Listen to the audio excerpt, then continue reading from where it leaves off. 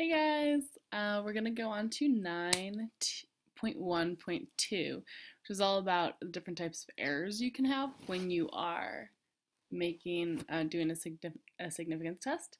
And then we're also going to define what power is in a statistical test. So that'll be fun. So all this goes back to the idea of a hypothesis test in which you have a claim that you want to kind of dispute, that you want to test whether or not you really think it's true. So you can think of it similar to a jury, right? Before a verdict is reached, you get lots of information, and then eventually the jury decides either guilty or not guilty. And either the person is innocent or they're not, and they've committed the crime. So there's generally 4 different scenarios once a verdict is reached. There's 4 different scenarios. The first one being, well, the person's guilty and they're found guilty. So that's option 1. The other option is they're innocent and they're found not guilty. That's option 2. Both of those are good things. Yay! Because we did it right. And then the next 2 options are both bad. They're errors, right? So you can either send an innocent person to jail, so say that they're guilty when they're actually not, or you can set a guilty person free. So say somebody's not guilty when they actually are. And so those are the possible 4 options when you're talking about a jury. In significance testing, you probably are not doing stuff for a jury, but you're testing a claim. And so either the claim can be true or not, and then you can either claim that, or you can either, with your test, decide that claim is true or not true. And you can either be correct or incorrect. So you still get the same 4 types of options. So your actual scenario is either your null hypothesis is true or it's false. And then you compare that to your possible conclusions that you make based on your sample, which is either reject the null hypothesis or fail to reject it. So you can accurately reject the null hypothesis when it's false, so then you're in this box, right? And that's a good thing, right? That's happy because we did the right thing. We rejected it when it's actually false. We could fail to reject it when it's true. Also a really good scenario, means we did the right thing. And then our 2 errors are we reject the null hypothesis when it's actually true, which is the top left box here. And that's called a type 1 error. And then a type 2 error would be the true null hypothesis is false, and you fail to reject it. Okay, and the way I remember which one's which is I think about fail to reject is a fail to, as in the number 2, fail to reject is a type 2 error. Hey, I love little tricks. Okay, so both of those scenarios are bad situations. So you don't really want a type 1 error. You don't really want a type 2 error. But sometimes it just happens. Okay, so in the following cases, try this on your own first, and then I'll explain the answers. So pause it or whatever you need to do. But basically, in the next 2 situations, decide figure out what is a type 1 error and what's a type 2 error, and then decide which one you think is worse. So the first example is you have several truckloads of potatoes that are sent to Lay's to make potato chips. And when they arrive at Lay's, they take a simple random sample of potatoes and test them for like really bad spots. If they find that more than 5% of the blemished of the sample of potatoes are blemished, then they send them back. And number 2 is a jury decides whether a man is guilty or not based on the evidence provided.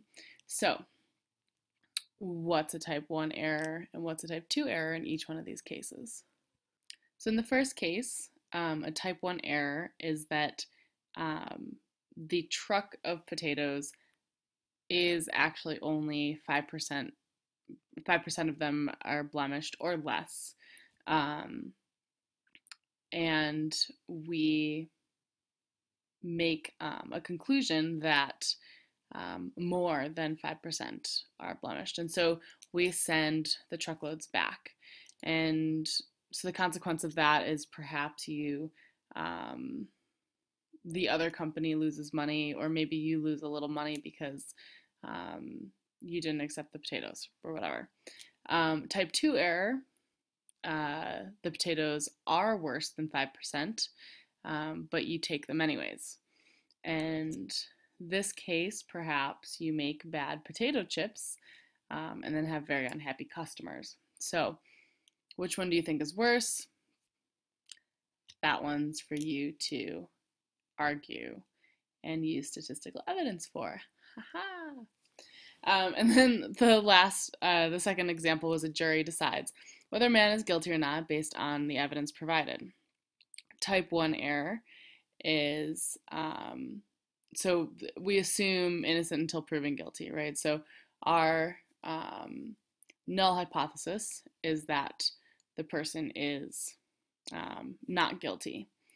And it turns out that you end up sending an innocent person to jail because your null hypothesis is not guilty, which means in a type 1 error, your null hypothesis is correct, so he's actually innocent, but you say that he's guilty. So anyways, that's type 1 error. Type 2 error is the opposite. So instead of sending an innocent person to jail, you end up sending a guilty person free. All right, so we're going to talk a little bit about the probability of each of the errors because it depends on what you set your initial significance level to be and whatever your alpha is. So we're going to look at a couple examples, and I think it'll really help to look at this little applet. So what I did is I set up this scenario where your null hypothesis is that mu is 5, and my alternate hypothesis is mu is greater than 5.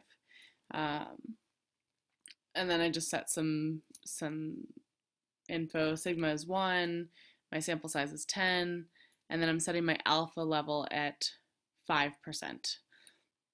So if you look at the top distribution, this is assuming that our null hypothesis is true. So since our alpha level is 5% and we're looking at we're looking at our alternative hypothesis where mu is greater than 5, this is our region of rejection, and that area is 5%. And so if you happen to get an X bar, right, you get a sample mean that is greater than this value right here, then you would reject the null hypothesis when it is actually true. And that would be the probability of a type 1 error. So again, this region is set whenever you set alpha. That's what your the probability of a type 1 error. So the problem is, what if our null hypothesis is actually false? Then the sampling distribution is going to look different, and it's actually going to be higher right? Because that's what we're testing. The true sampling distribution would actually be higher than we expect. And so the mean would be something like right around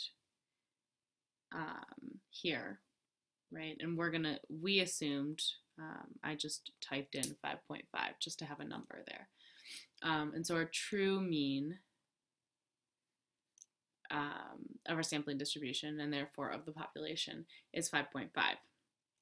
So that's what your true distribution looks like if the null hypothesis is false and 5.5 is the true mean, which means that the red area is the area in which you have rejected the null hypothesis when it is in fact false.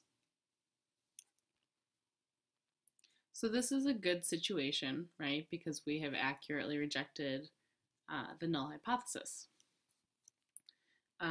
So then the probability of a type 2 error is being on this distribution, right, where your null hypothesis is actually false, but still not rejecting it.